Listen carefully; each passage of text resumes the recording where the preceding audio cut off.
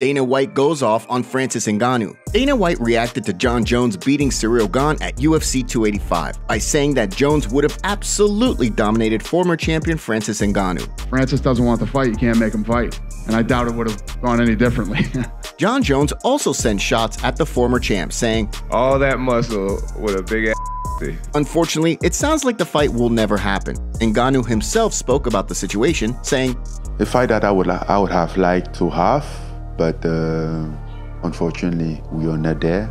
That fight didn't happen and probably will never happen. That's not happening anymore." From the sounds of things, even if Ngannou was interested, Dana White is over it.